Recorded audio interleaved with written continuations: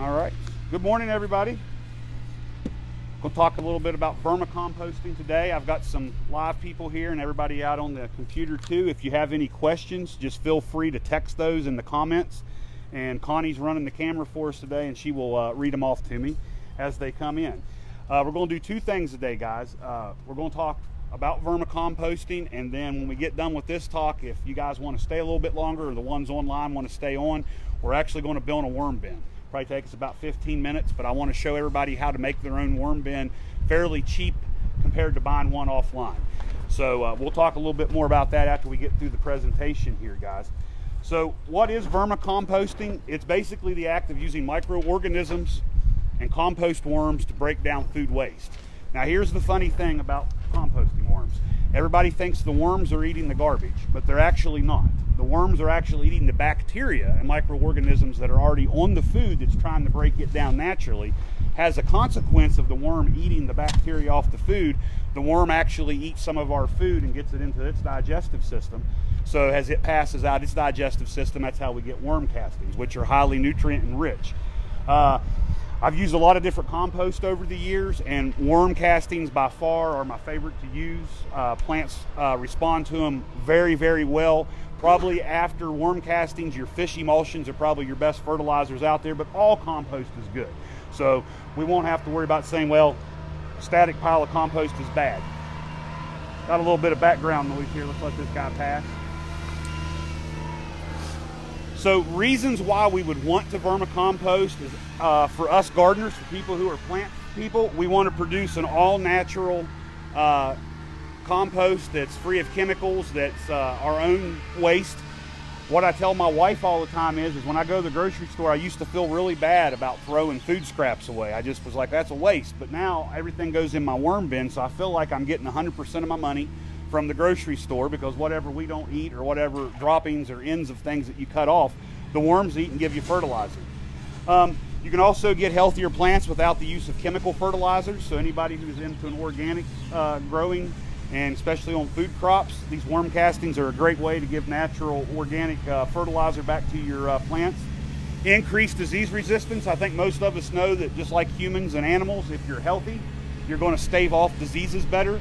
So by just putting down vermicomposting around your house plants and your garden plants gives them that much healthier. That keeps disease and insects at bay.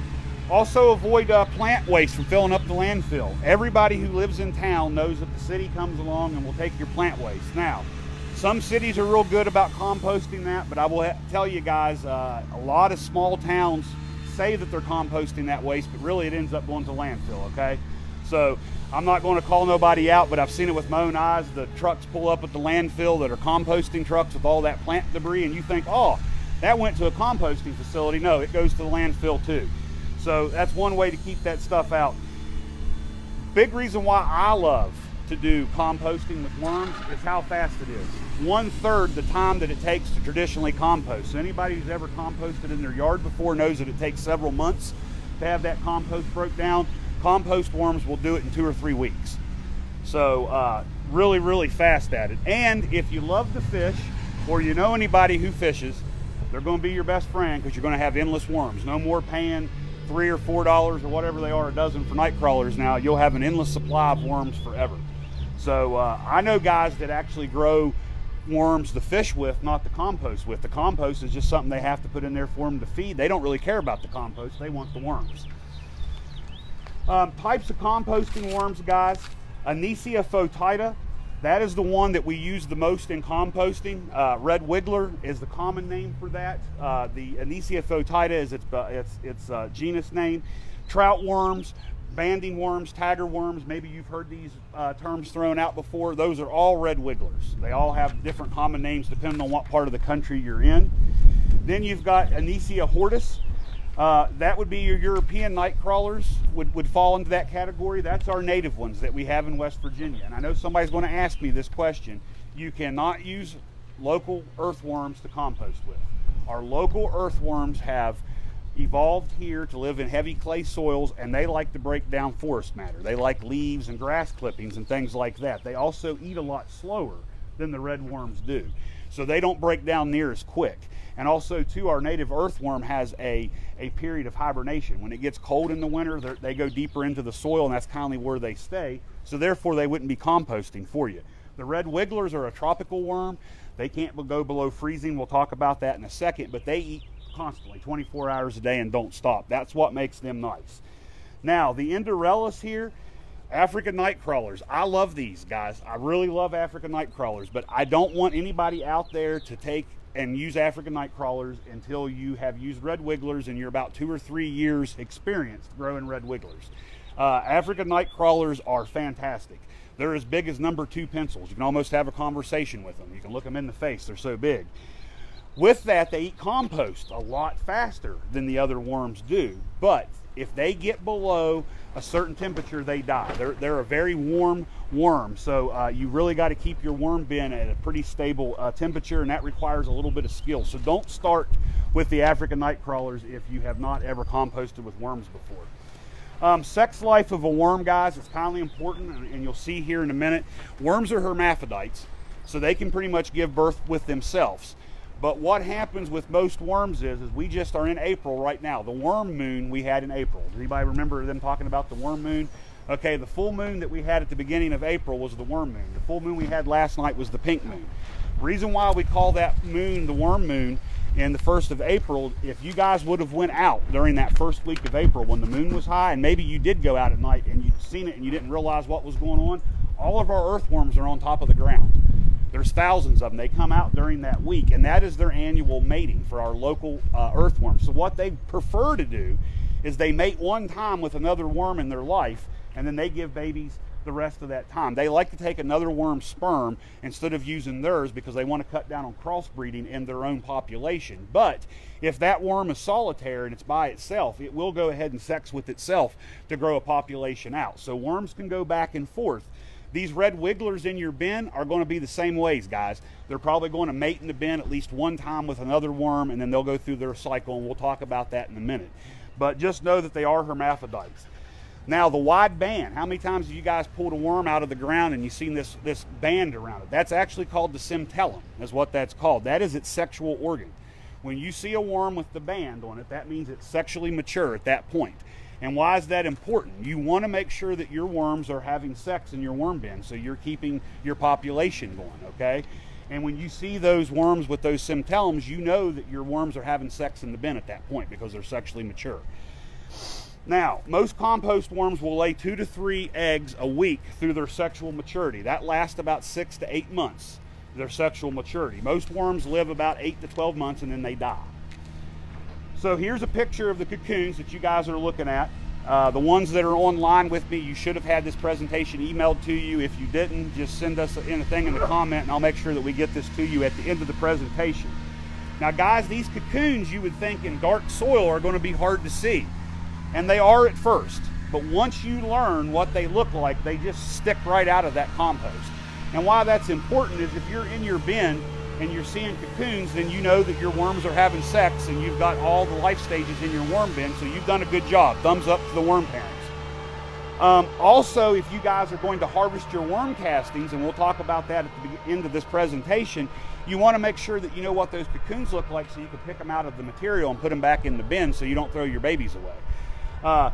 These cocoons are reddish brown, so they're very easy to see. Most of that media in your compost bin is going to be black. So that reddish brown is really going to pop out to you after you get your eye trained on what one looks like.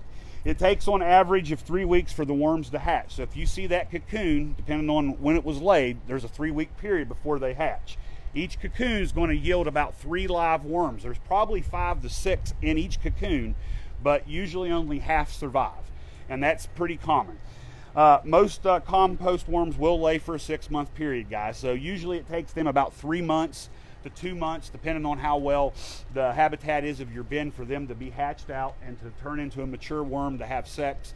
They usually mate for 6 months, and then they usually spend the last 3 months of their life just eating and wiggling around in the bin, and they eventually will just pass away, and actually the other compost worms will compost them. Now they do not eat each other when they're alive, but if one dies, they will consume the body of the other one, and you'll never see it in your compost.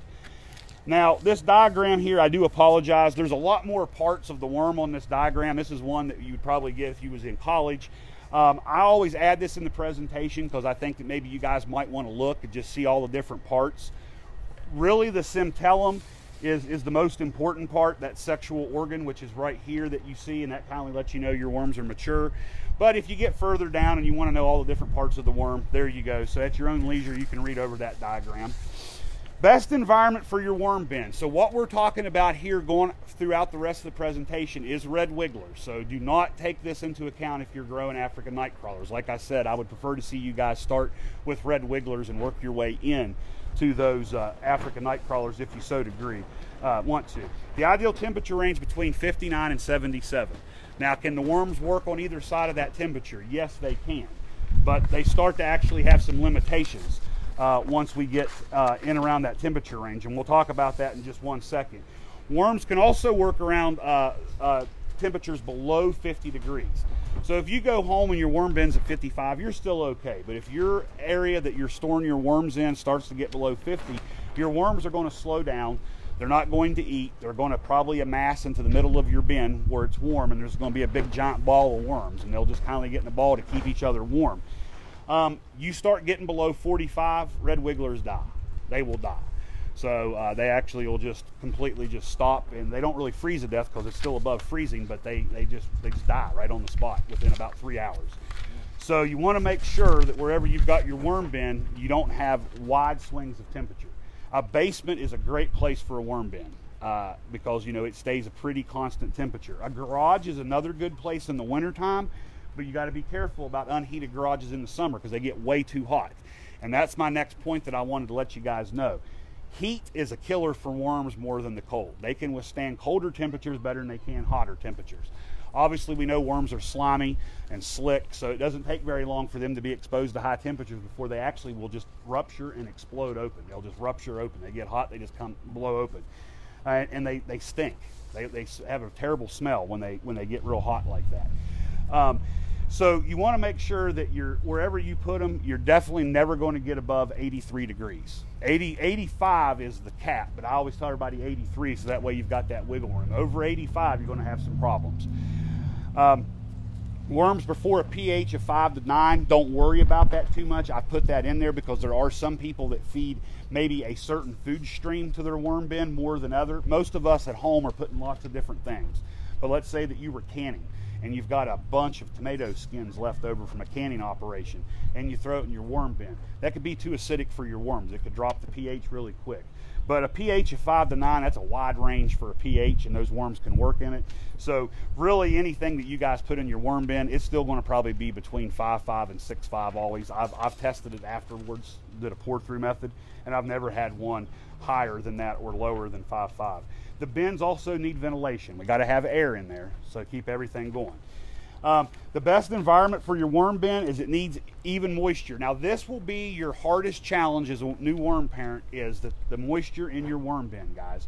And I'm going to tell you, it is not difficult to keep the worms moist. That's not the problem. It's they get too wet in the worm bin because we're throwing a bunch of wet food material in there. So when you do that, you get a lot of secretions. Now the worms can take pretty wet soils and still like it. One good indication that you've got something wrong with your bin is when you open the lid of your bin, if all the worms are up on the sides of your bin trying to crawl out, that needs to tell you, hey, something's not right, because they're leaving the area because they're not happy. Most of the time, there's 2 reasons for that to happen, or 3 reasons, I'm sorry. One is they're hungry. So that's the first thing I would do, is get my trowel out, dig down in, and see if all your food's going. Because they're hungry, they're crawling out looking for something else. That's the #1 reason why they crawl. #2 reason is the bin's too wet. If it's too wet, you can do several things to correct that problem.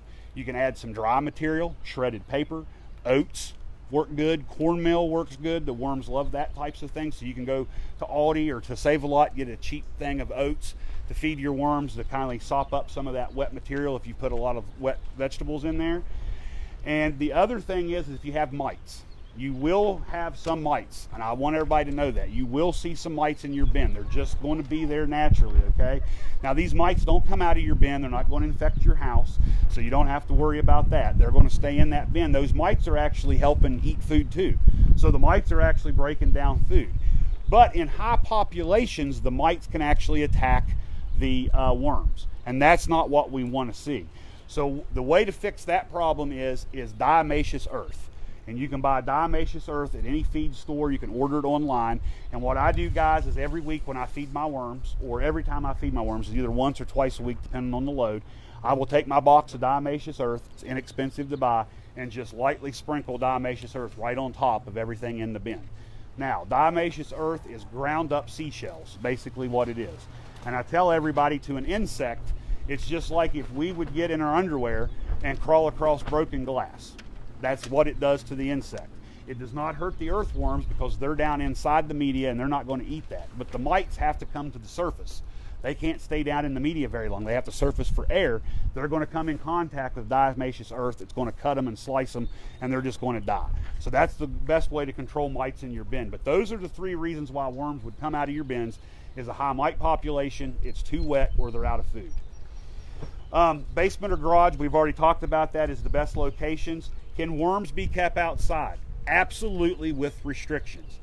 This weekend at my house, I will take my worm bin outside for the season. It's warm enough now to where I'll bring it out. Now, if the weatherman calls for a night below 45, and we still may get a couple of those in the next 2 to 3 weeks, then I'll have to bring my worm bin back in. I put my worm bin outside because I feel like it dries a little bit better in the summer when it's outside, but it stays in the shade all the time. Your worm bin should never have any sun on it anytime. It should always be in the shade. So if you've got a covered porch back up against the house, is a great place to set your worm bin. Just make sure the evening sun doesn't come in on the corners of the porch, because it ain't going to take long for these bins to heat up when the sun hits them. So that's the big thing. Now, what do your worms eat?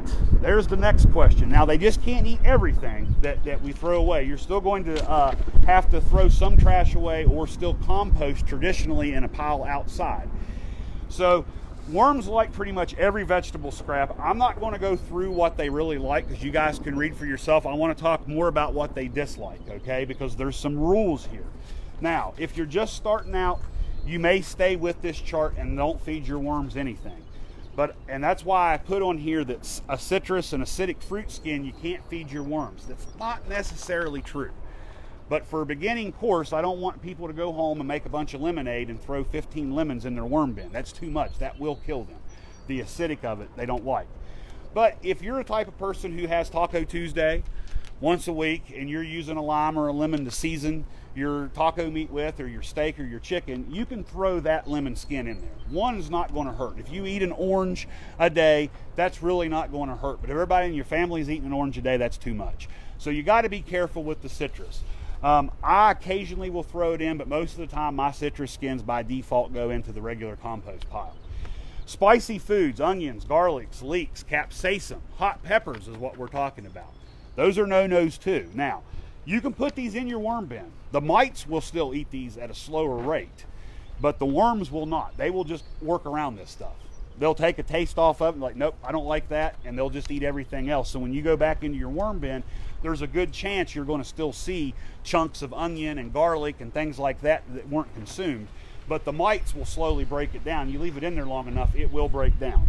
So I'll leave that up to each individual, but I would not can a bunch of hot peppers and throw all the seeds in that bin at one time. If you've been doing several quarts or pints of peppers, that's too much of that.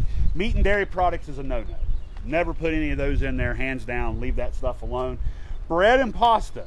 Here again, guys, limitations. I've played around with this. I actually put a half of a Spring Hill Bakery sheet cake in a worm bin one time just to see what would happen. And the worms ate it. They like birthday cake too. The worms did eat it, but they ate it a lot slower. It took them a little bit longer to work through, and we ended up getting a little bit of mold on top of the cake, so I really had to break it up and work it down into the media to cover it up. So I wouldn't recommend it, but they did eat it. But if you've got the heel of your bread off a loaf, the hills can go in there. It ain't going to hurt nothing. You know, a little bit of pasta is not going to hurt something. If you've made spaghetti night and everybody's eating, you got a little bit left in the pot, those noodles, that's not going to hurt. But you don't want to make it a regular habit. If you like to eat pasta every day, that's too much. So once again, be careful with that. Shiny paper, guys. Shiny paper, the only place that I see this now would be magazines, and some of the circulars that are in the Sunday paper are still on that shiny paper. You know, you kindly hold it up and you can see the glare on it. can't use that. That shiny paper the worms won't decompose that.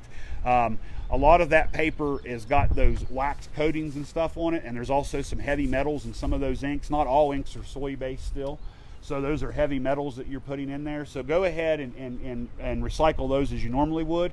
But anything that's collared paper that's not shiny, collared printer paper that's come out of a printer, the funnies out of the newspaper, any of those papers can go in your compost bin.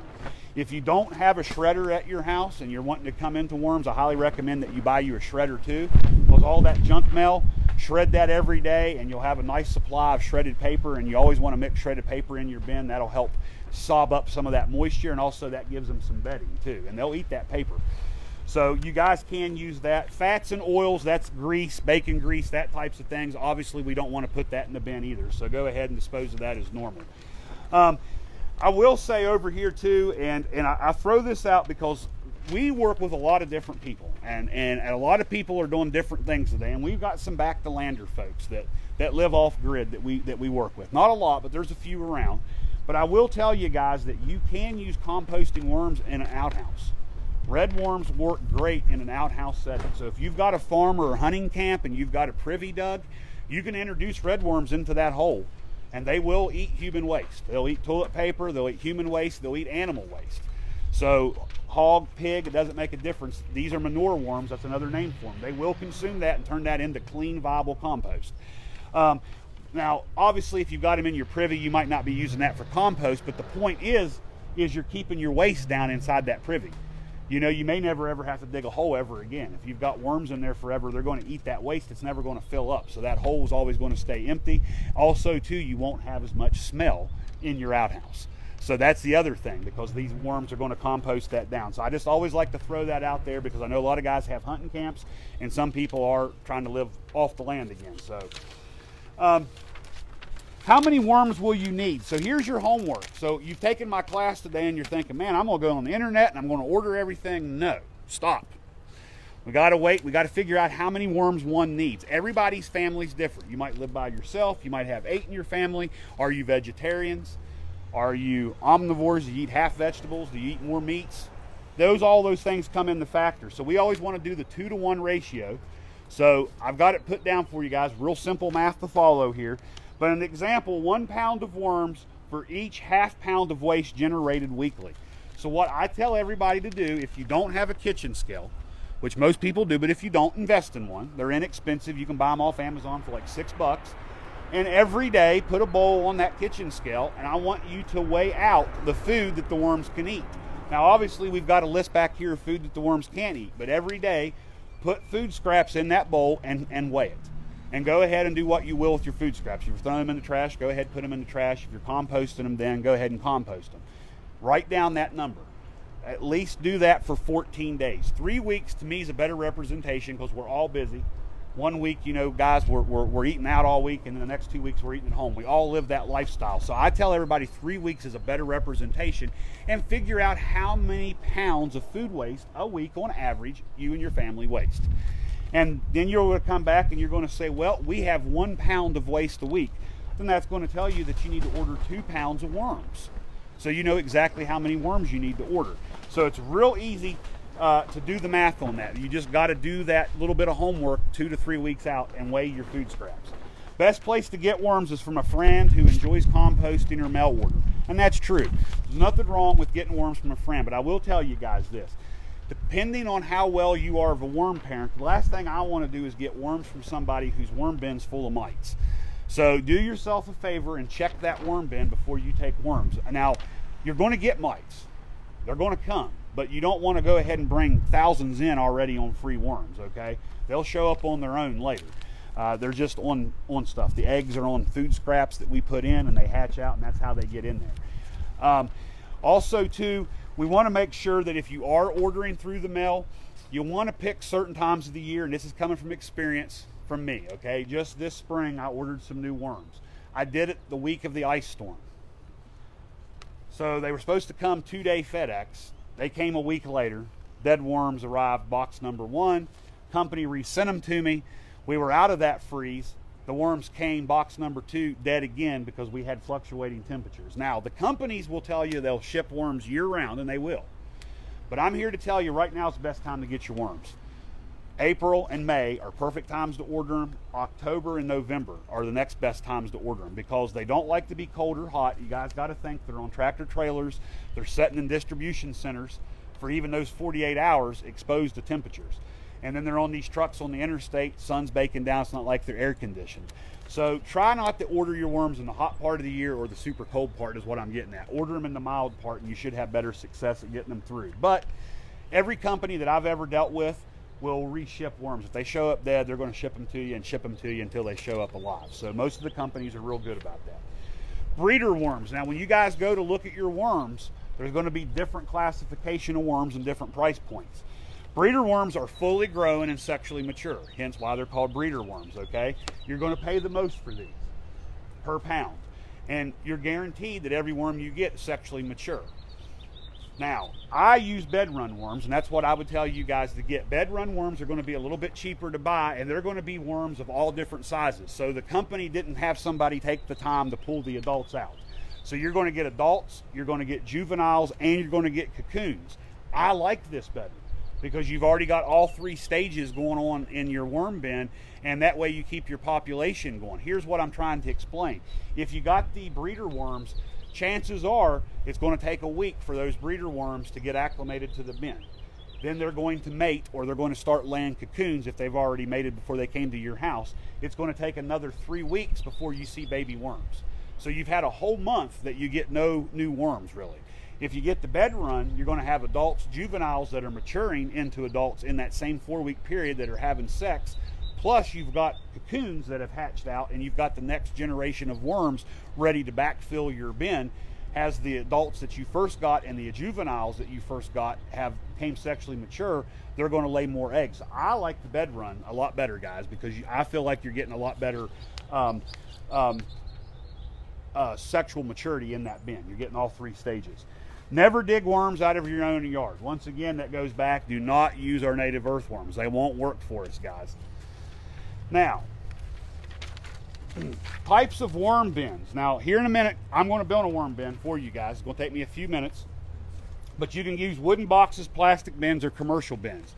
The reason why I'm going to build one today is there's lots of nice commercial bins online. They really are, and there's some fancy ones. Now, if you plan on keeping your worms in your kitchen, I think some people are like, what? Yes, lots of people keep their worm bin in their kitchen. They just open up the lid and scrape everything in there. These worm bins will not stink. If your worm bin smells like garbage, something is wrong. You've got a septic issue and the worms are probably dead or are crawling up the sides.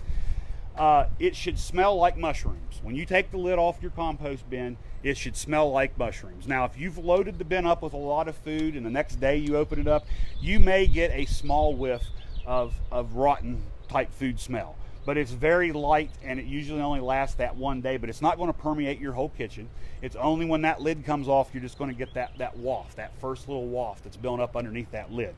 I've had my worms on and off. I've kept them now for almost a decade, and yesterday I had an AC guy at my house, and he literally has his arms on my worm bin, guys, with the vents, and I thought that he would probably ask me, like, why does your tote got holes in it?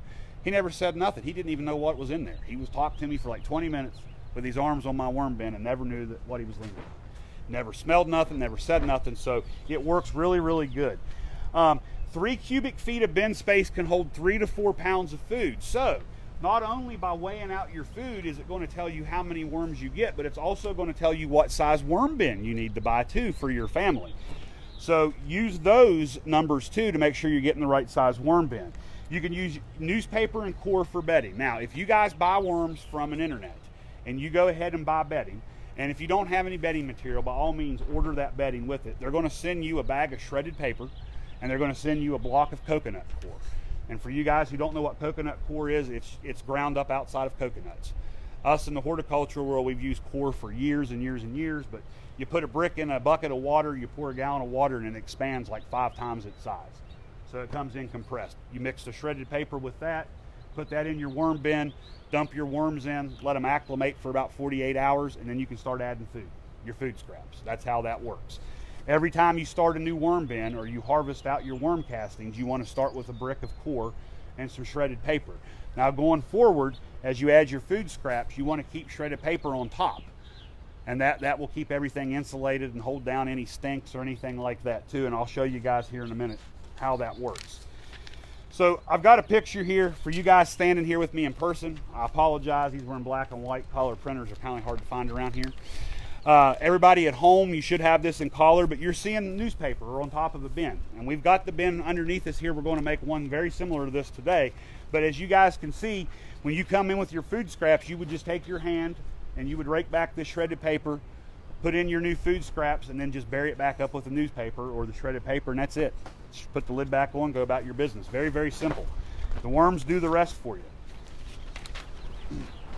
So guys, here's the types of vermicomposting bins. Now, the very first one is buckets. Those are 5-gallon buckets. You can make a worm bin out of 5-gallon buckets. This is probably the cheapest way to make one. You could probably get off somewhere around in the $20 range using buckets, okay? But they're more work to deal with. They're not my favorite to use, but they do work. So I'm not going to knock the system. There's several designs online, so if you go on Google and type in vermicomposting worm or bucket bin, all these blueprints will pop up and different things. The next one in the middle is a commercial bin. I apologize again, guys, it's kind of dark to see. These commercial bins come in all different shapes and sizes. The cheapest one starts at $100 and they go from there all the way up to 300 bucks. There's nothing wrong with these commercial bins. They look nice. Matter of fact, once again, if you're doing them in your kitchen, you may want a commercial bin because it looks nice. It's not going to be just a tote or a wooden box. It's going to have collar to it. You can get them in different shapes and they'll kindly go with your decor. Now, if you're handy and you got a bunch of wood, which I think we all know at this point in the game that the wood worm bin probably costs more than the commercial plastic ones do at this point with the price of lumber. Worms work great in wood. You can make wood bins too. I've not seen any wood bins that are commercially available. I have looked, but there's plenty of blueprints online again to build your own wooden ones. If you're going to plan on keeping your worms in one place, if I live further south where we didn't have to worry about cold winters and I could keep my worms outside all year, I probably would do the wooden bin and put it outside. But where we got to come back and forth, I don't really think wooden bins are the greatest in West Virginia. I like things that I can move, buckets, the commercial bins, or what we're going to build here today, guys. The next picture you're going to see is a tote, and we're going to build a very similar system here in just a few minutes, just like this. We can build this system for under 60 bucks. That depends on a few things. One, it depends on what size tote you're going to buy. It also depends on what the price is at the moment, because you guys know every day prices are going up and up and up on building materials. So we're going to build one very similar to this. I love these systems. They're inexpensive to build, plus a tote's very big. So cubic feet wise, you get a lot more space in these.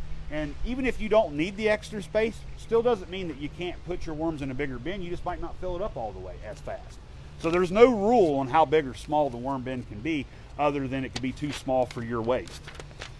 Harvest methods, guys, the last thing I wanted to talk about. We've got divide and toss method, we've got back and forth method, and then we've got the commercial bins, and they all are a little bit different. So when we say harvesting worms, we're not necessarily talking about harvesting the worms themselves, we're talking about harvesting those castings, okay? The worms we want to put back in the bin and with new bedding, and we want to put those cocoons back in. Divide and toss is probably the most laborsome, but the most easiest way to get your worms out. And all you do there, guys, is once your bin's filled up and you think, okay, I got worm castings, is you get a tarp, go out in your yard or in the driveway in a shady spot and dump the whole entire bin out. If you got the kids, they love this. And everybody set down the tarp and you just start digging through your compost and you start pulling the worms out and you throw them back in the bin. Okay, and you pick out the cocoons. Now, if you don't get every single cocoon or every single worm, that's okay. Don't drive yourself crazy. Just get the bulk of them out and put them back in the bin. What's left is your worm castings. Now you can put those in the garden or in your pots, okay? And you put the worms back in the bin, and you're starting with new food and new bedding and new core and new shredded paper. It's easy to do. You don't have to really have any special things inside your bin to do this toss or divide and toss method. Just you're going to have some labor. It's probably going to be a 4 or 5 hour job, depending on how big your bin is, to go through all your compost and pull those worms out. Back and forth method. That's one of the methods that I kindly use. I go back and forth between these two. And I will show you guys when we start building the bin this a little bit better, but basically you can take something and divide your bin. A piece of plexiglass, something that's not going to rot. I wouldn't use wood because it'll eventually rot. Plexiglass works great, or some type of plastic, and cut it to fit the inside of your bin, because you know the bins are kindly slanted walled. And you can put that in there and you can feed all your food back here. And you can keep your worms over here and you can segregate them from the rest of the bin. And then as you start to have more food scraps, as this size fills up, you can actually slide this out and then move it down a few 4 or 5 inches and slide it back in and start filling this side up with your food. Your worms will migrate from over here into that food product. After this side is filled up and you're going to your 3rd channel, then you can come back in and harvest this first section out with your trowel. And all the worms will have left that material, and the only thing you're left with is worm castings, and they have moved their way over here. When you get to the other side of the bin, you just start going back the other way. And that's why we call that back and forth, because you just go back and forth. Same thing in commercial wormeries where guys are buying worm castings already pre-bagged. That's what they do. They've just got a big square building, block walls, and they start piling the food on one side, and they just start building piles all the way around, and the worms work their way around the whole building. And as the worms finish off one wall and are coming down this, they go in and harvest all the worm castings over here because all the worms have left. They're not going to stay around if there's no food. They're going to follow that food. So you can train them to leave certain areas of your bin by pushing the food further over. And then commercial bins, guys, actually have trays that stack. And that's very similar to how the 5-gallon bucket system works too. You're stacking those buckets inside of each other, you're drilling holes, and as one bucket fills up with food waste, you set the next bucket on top, start filling it full of food waste, and those worms crawl out of the bottom bucket, go through the holes, and come up into your next bucket and start eating the food. As that bucket's halfway full, you can take the bucket below it, and now it's worm free. All the worms would have left that bucket, and boom, and you just keep stacking those buckets with holes in them, and those worms just keep going through that cycle. Same thing with commercial bins. They're going to be trays that have holes in the bottom. As you fill up one tray with food scraps and they break it down into worm castings, and that tray's full, you stack the next tray, put the food, and they crawl right up out of that tray into your next one, and then you just leapfrog those trays as you empty them out, and you start that process over. Any questions on that, guys? Connie, do we have any questions online? No, just someone said great information. Thanks for sharing. Okay, good. You guys have any questions on the system? Okay, what I want to do. I just have one thing. That yes. Maybe, those, I mean, you're saying that would be maybe $60, but if you buy a bag of those castings, they're like $17. Yeah, for like four to 5 pounds. Absolutely. And they're dried. Those are dry. That's dry castings too. So you got to think about that. It is a ripoff when you buy those worm castings. Now, if you're a homeowner and you've got a certain potted plant that you want to use worm castings, then it might be cheap enough to go down to the feed store and buy that. But for somebody who's gardening, who wants to throw this out in their garden, and if you're cautious too about environmentalism and you're wanting to make sure your food waste and that type of stuff is being recycled, worms are the best way to get that. So it's a personal preference, but it does work well. Guys, I want to hand these out to you here. We're going to move in real quick on how to build this, guys, since we don't have any questions on the actual husbandry part of the worms. Oh, did you guys already get one? Yeah. Okay. Pass this around to you guys. You got one too? Okay. Everybody got one now? Okay, so what we've got, guys, I think everybody has seen these totes before. These are tough totes. Now, when you go and you look for totes in your big box stores or Walmart, don't get the real cheap thin ones that are plastic. Make sure that you get one. And the reason why this thing's tough is you can automatically see that it's got these ridges that have been molded into it. The bottom is. Those cheap ones, when you guys go buy them, they're smooth all the way around and they don't hold as much weight. And remember, this is going to be heavy with castings in it, so you want something that can stand that weight. So I really recommend you getting these black ones with the yellow lids to make your worm bins out of. Now, the other side of this is we're actually building this worm bin today for Connie. Connie's going to get into worms, so I'm going to do this worm bin for her. But we picked this out for her because this is about the right size. Mine's quite a bit bigger than this one. But you can also buy this tote half this size too. So they sell about 4 different sizes of these, okay? So once again, you guys weighing out your food scraps will dictate how big you want your bin to be, okay? If your husband or wife's into fishing, or brother or something like that, maybe you want to go with a bigger one and put more food in there just to have those for fishing. But you guys just want to buy 2 of these is what you need. You're going to get a lid with both of them. You only need 1 lid. So I will tell you that second lid, I use mine at the house. I've been putting my boots on this. Keep down in the basement, so I just repurposed it. But as we look at the presentation right here on how to make that, the materials needed for bin construction, I've put there that you need 2 tough storage totes. So just make sure that you're getting one that's rigid, guys. You got to get 2 of them. You also will need 1 plastic 3/4 inch MPT female bulkhead. What is Chris talking about? This is a bulkhead fitting. Anybody ever seen these before? Bulkhead fittings? Now, I will tell you, this will be your biggest challenge on this worm bin, is finding these bulkheads. And what we will do here in a second is I'm going to drill this out and put this bulkhead fitting in here, and then we're going to put a drain on here so we can drain off the compost tea out of this second bin. And it'll make sense when I put it together. These are hard to find. Home Depot and Lowe's does not carry these. Local hardware stores may or may not carry these. Right now in the Canal Valley Center Hardware in St. Albans is the only place that I've been able to find these in stock. I've been to every hardware store from Marmette to St. Albans, and that's the only place that's got them. Menards in Barbersville carries these, but I was there this weekend, they were out of them. So I don't know if it was a fluke or they're going to get them back in, but you can order them offline all day long. Amazon sells them, 2-day Prime, and you'll have it. So this right here will be your hardest thing to find. Everything else that I'm going to show you guys, you can go buy it pretty much anywhere, but this 3/4 inch bulkhead fitting is the hard one to look for. So I just want to go ahead and put that out there for you guys. Scott over here that's behind us here, he actually uses these on these fish systems that we do too, and he has a hard time finding them. So for whatever reason, they just don't like to sell them around here. You also will need 24 inches of PVC pipe, 1 inch in diameter, okay? And I've left this a little bit long. I've already cut my pieces, and I'll show you why we need to do that.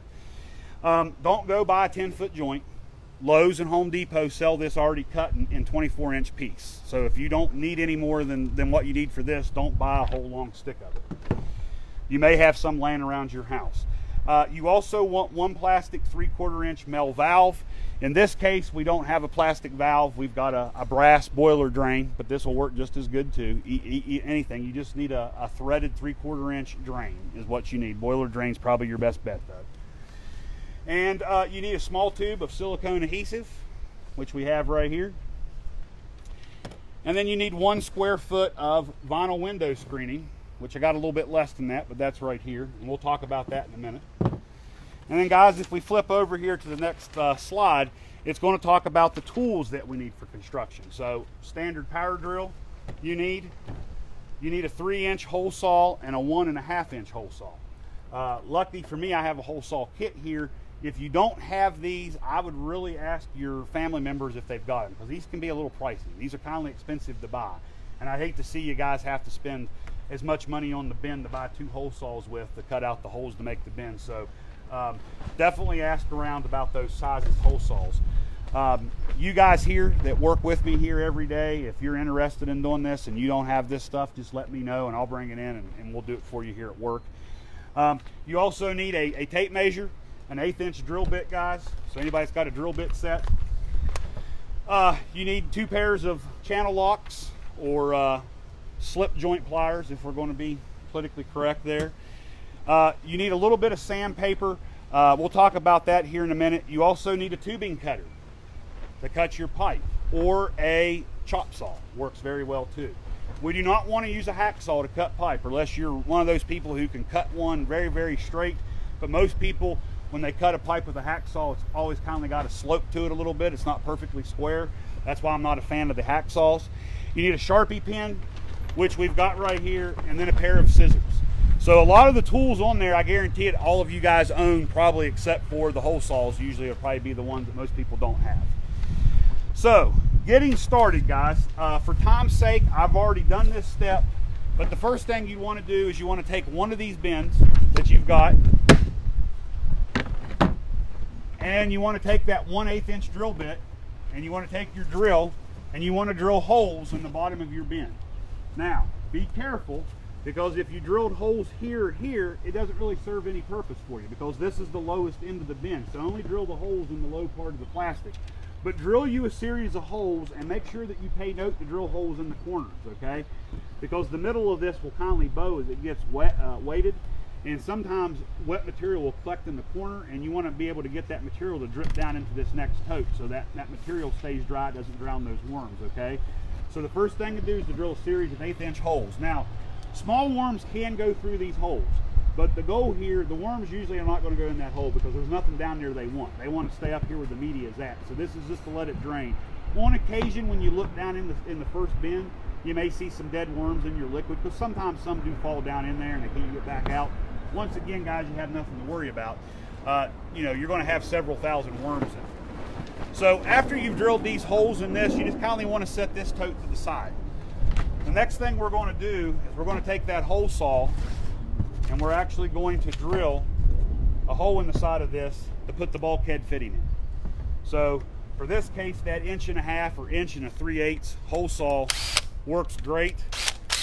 Now pay attention when you go get your hole saw. You want to make sure that whatever you're drilling is not bigger than what this black gasket is, or it's not going to work. So as you guys can see, we're almost perfect with those threads.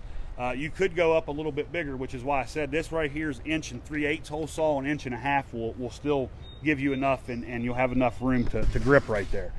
So as you come into your bin, you guys are going to notice that there's always a lip right here. You want to drill the hole right above that lip. So the best thing to do is to come in here with your hole saw, line that up, boom. That's simple. Very thin, easy to pop that hole in. Next thing we're going to do is take that bulkhead fitting with the rubber gasket on the outside of the bin, shove that through. Take the other plastic gasket that comes with your bulkhead fitting, that goes to the inside. And then lastly, we're going to tighten up that nut. And remember, on these bulkhead fittings, they're reverse. So left actually tightens these. So if you start threading it on there and you're like, why won't it go on there? You're probably going the normal way, and it just won't work that way. Chris could get it lined up. There it is.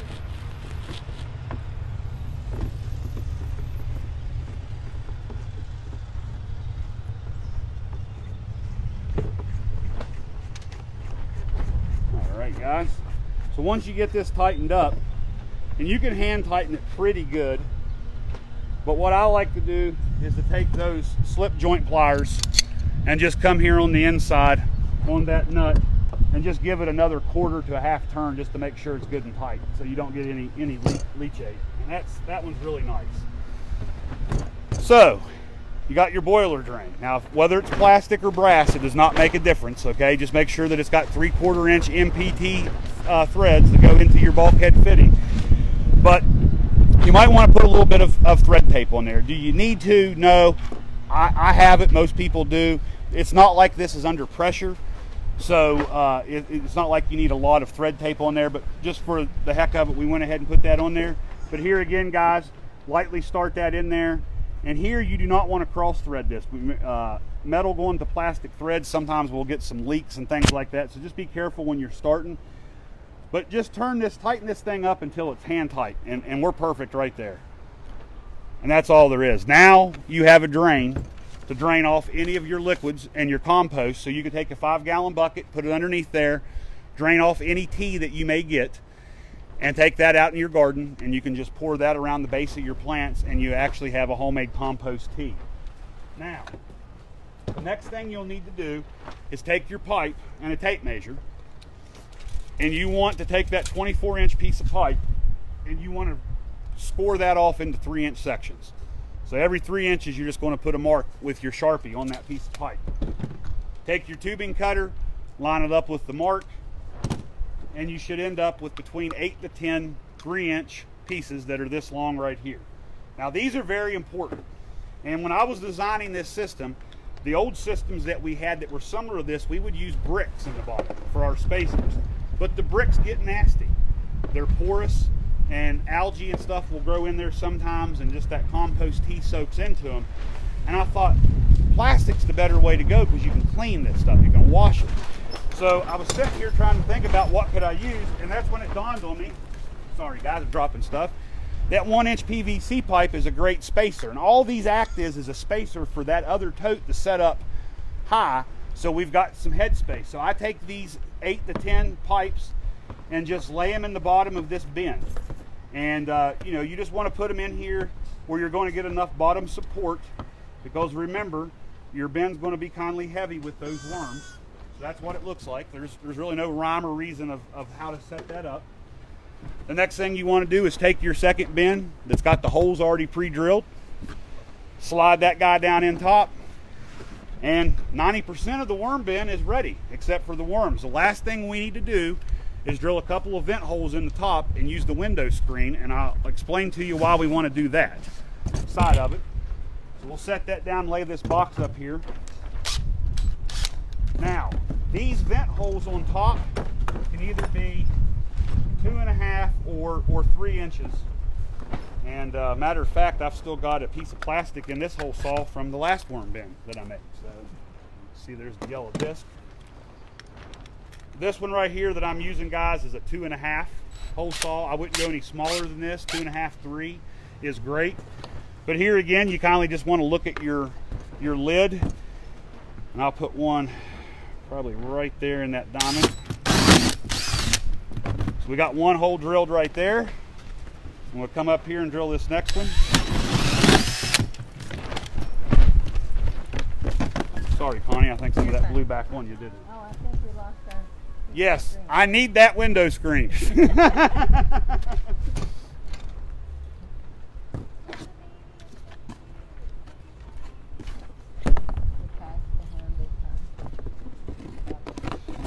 Next thing I like to do is just kind of take a box knife or a pair of scissors and just kind of get these burrs knocked down. It doesn't have to be great. This is where the sandpaper, reason why I have the sandpaper in there. Okay, so now we've got the vent holes on top, but if we don't put some type of screen on here, worm could crawl out, but we're not worried about the worms crawling out. I'm more worried about fungus gnats and other insects getting into your worm bin, so we want to exclude that. So window screen works really, really good for that. So what we'll do here, of course the wind is not cooperating, but we'll take this adhesive silicone that we bought in this tube, and what I'm going to do is I'm just going to put a nice fat bead of this right around the top of that hole, just like that. And you want to make sure it's a continuous bead, guys. You don't want to have any spots where it's got a break in the silicone bead. We're going to take this window screen right here, and I'm going to cut it in half, and I'm literally just going to take that window screen. And you can use a glove if you feel better. I don't really mind to get silicone on my fingers, but you just want to press that screen right into that silicone like that right there. I'm going to do the same thing to this one. And when you go to Lowe's or Home Depot or wherever you're going to buy this stuff, window screen a lot of the times is sold by the foot. It might be 3 feet wide, but you buy it by the foot. Since you don't need a whole bunch, don't buy a whole roll of window screen. Just get a little section of it, or if you've got some old windows at your house or old screens that you might have stored in your basement or building, repurpose those window screens. We're going to let that dry for about 3 hours, and literally, guys, that's going to snap right on top. And that's your worm bin. You're done. I mean, it's that simple, that easy. So when you guys get your worms and you order them in and they show up at your house, first thing you're going to do is, what I like to do is get my core the day before. But of course, if you order it with your worms, it's okay. But get that core, soak it in a 5-gallon bucket. It'll take like 10 minutes for it to absorb. Mix in the shredded paper. And what I do is I like to dump that in one end of the bin, just in a big heap right here. And when my worms come in, I just dump them right on top. I open up the bag, I inspect my worms to make sure they're alive and everything's okay, and I dump them in there. I put the lid back on, and I don't go back in that worm bin for 48 hours. I don't touch those worms or anything. When they come out of that bag, they're going to be a big ball of them, and over that 48 hours, they will slowly dissipate down inside that. They've already been fed before they came to your house. So on day 2, day 3, you're going to go down, you're going to introduce some food to them. What I usually like to do is I like to start with oats. I like to put a couple of handfuls of oats in my bin for the first 24 hours when I start to feed, and then going into day 4, I'll start adding vegetable scraps in there. Now you want to go a little slow at the beginning and ramp up. So probably by about week 2, you can really start loading your bin and give those worms enough time to do their thing. But remember, you've got to order enough worms for the poundage of food you're putting in. If you only order a small quantity of worms and you're putting a lot of food, you may get that rotten stink because the worms aren't eating it fast enough, and you're going to have to wait for those worms to mate and that population to grow and build. So that's the other thing. But a worm bin this size, if this worm bin was 3/4 of the way full with food waste, we would probably roughly have about 12 to 15,000 worms in this bin. So Chris, that bin starting out, how many worms would I put in it? Well, that's where we go back with the math. You'd have to weigh out your food every week and see how much poundage of food that your family wastes, that the worms can eat. It's not about the size of it. It's really not. I recommend that you always go bigger than smaller on the bin, because you can go too small and you've got more food waste and you've got bin capacity. A bigger bin, you can just add more in, and the more bin space and the more food you add, the worms are just going to mate and grow their population. And that's what I want to tell everybody is the populations of your worms are going to fluctuate. Because let's say in the summertime you're eating a lot of salads and you're throwing a lot of stuff, and in the wintertime your family's not eating that much stuff, some of your worms will die.